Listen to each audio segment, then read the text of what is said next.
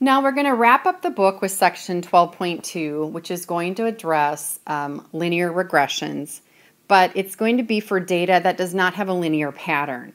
And what we need to do is learn how can you take non-linear pattern data in a scatter plot and linearize it so it becomes linear.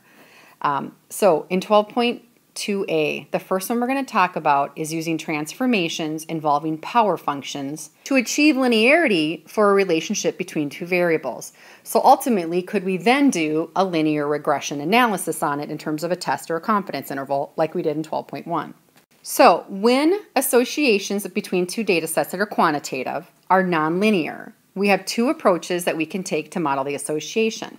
We can either transform it to straighten it out and make it linear, or we could do a different type of regression like quadratic or exponential. Well, I'm going to tell you our book is not about method 2. We are not going to address any of that. That's more of an algebra concept. We're going to be focusing more on how to straighten it out and make it linear. Let's focus on how do you do number 1.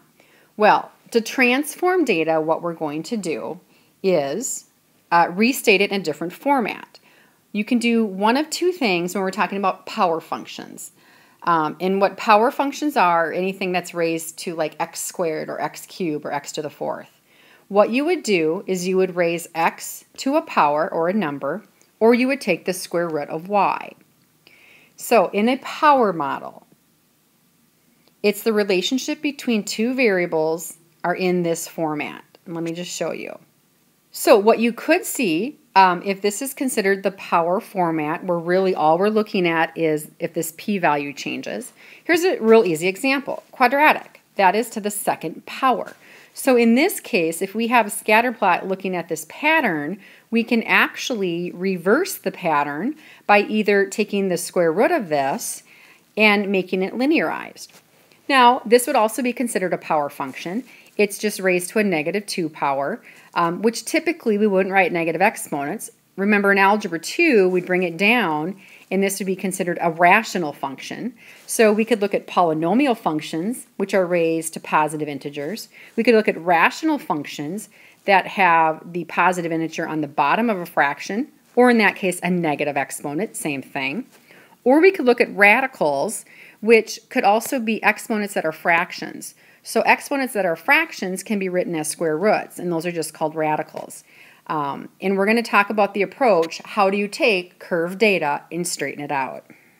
Now let's talk more, if you have a power model, how would you transform it? Do know the other model I'm going to show you is what if you have a logarithmic model, we have a second transformation, and then we pretty much wrap up the section. So let's go back to power though. What you're going to do, basically one of these two methods. You're either going to raise x to a certain power, or you're going to take the square root of y. And you can just kind of play around with it and see which one works better. Now, when would one of these come into play versus the other? If we look at a power model, or in this case a polynomial, this function here, area, for a circle, area equals pi r squared. If we wanted to, by the way, we could just change it to x and y. Fine, same thing. Y equals pi x squared. Same concept, but just changing the variables. What we could do is, if we plot what the data looks like for this particular pattern. So what they did, they chose 1 through 7, they put it in for x here, and they figured out what its corresponding y was. This here represents all the ordered pairs for this particular model, and if you look at it, it actually looks like it has a curvature to it. It's coming up kind of the right-hand side of a parabola. So here's the deal. There's two different methods they could try. They can either raise x to a power, or they can take the square root of y. I'm going to show you method A, which corresponds with raising x to the power. So they took our input, which is r, and instead of just regular r for the ordered pairs, like 1, 2, 3, and 4, they're going to do r squared. Again, if you want to use x and y, they're going to take the x and do x squared. So what I did is I'm coming up with a brand new scatter plot. I took my list 1 and I squared those values, which gave me list 3. So this really is my new input, or my x's. So I'm going to take just my x values and square them. But I'm going to keep the corresponding list 2. If you graph the relationship where here I have list 3 and then list 2, so I have basically my x squared and I kept my y originally. If you look at this, you're going to notice it's actually stretched out and it's becoming more linear. So I actually linearized the data. Now, the question is, maybe I should have done method B. Should I go in instead and take the square root of y? So what I'm going to do is still keep the regular r values right here. So I'm going to keep my original list 1. I'm not going to change that, but I'm just going to take the answers that I had originally and take the square roots of those. So take my area answers and take the square root. So when I do that, what you're going to see graphed here is I'm taking my original list 1, which is right here, and this is my list 1 or my x's. I kept it original because that's what it said. But then I'm going to take these a values, my original area answers or my y's, and I'm going to take the square root of them. Well, I did. I put it right here in list 4. So what I did is I graphed list 4 or the square roots of y's. And when you do that, you're going to notice this curvature actually gets pulled and becomes more linear. That is, I linearized it. So the ultimate question is, well, which of the two methods was better? Was it A or B? Ultimately, what I could do is I would go in and I could analyze the situation and come up with which one is better. But all I really want you to take away from here is realize how I made the curve data linear. Now, you might ask, why did I choose to go in and in method A, remember I took my x's and I raised it to a power. Why did I raise it to the power of 2? And in method B here, it says take the root of y. What I did is I took the square root of that. Well, look at my original function. My original function or equation in here deals with the squaring or a second degree polynomial. Well, would that change how I might linearize if I didn't have an r squared? Yes. Let's look at this volume down here. The volume of a sphere is 4/3 pi r cubed. Now, if I take r from 1 to 7 as my x's and I put it in here and I get volume, I could go ahead and get xy ordered pairs and graph it. It's going to have a curve to it. To linearize it, I have two options. I can either take my existing x values and cube them because I'm looking at this relationship, or I'm going to take my final volume answers and take the cube root of them. What you're trying to do is kind of reverse out the polynomial impact that's happening to your equation to move the curvature to become more linear. So let's play around with this example. Child mortality and income.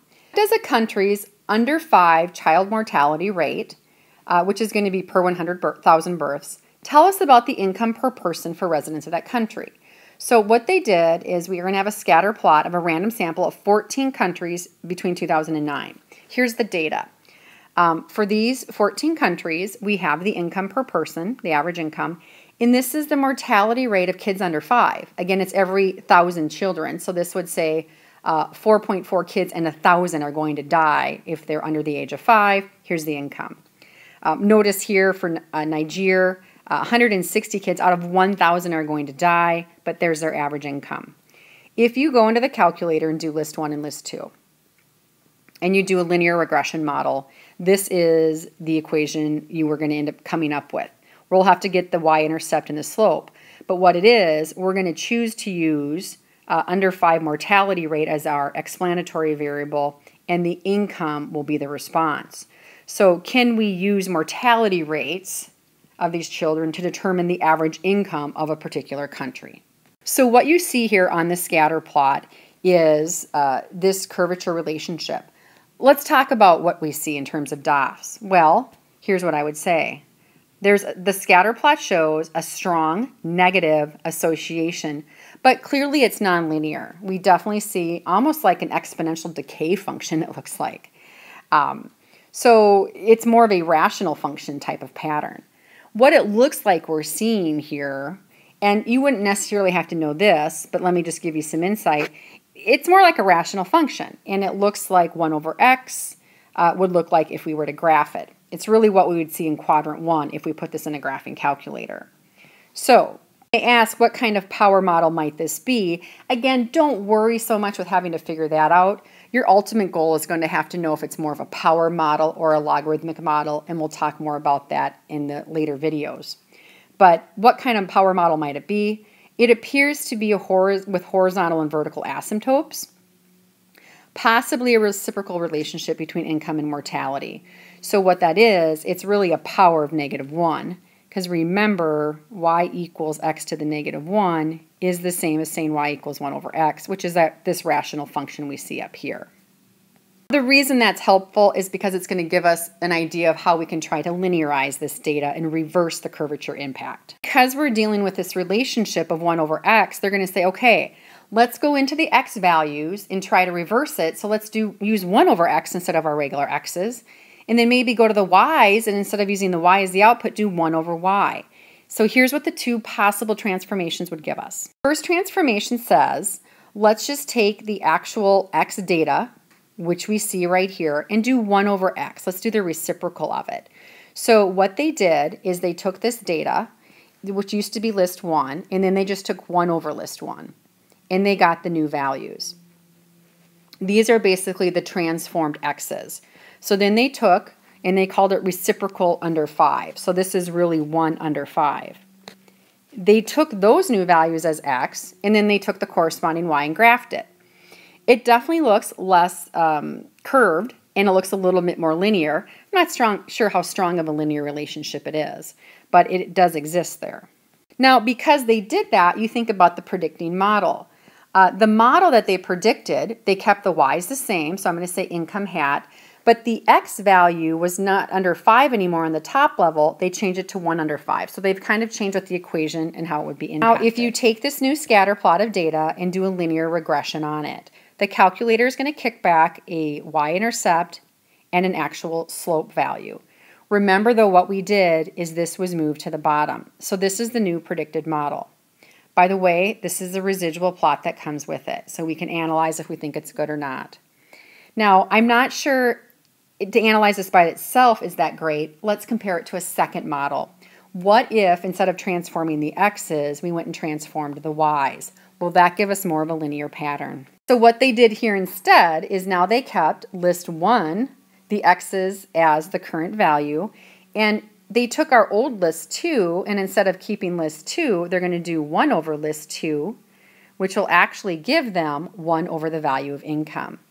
Now, so you're going to notice here, mortality rate is still the same. This is the reciprocal of income, or it's 1 over the income.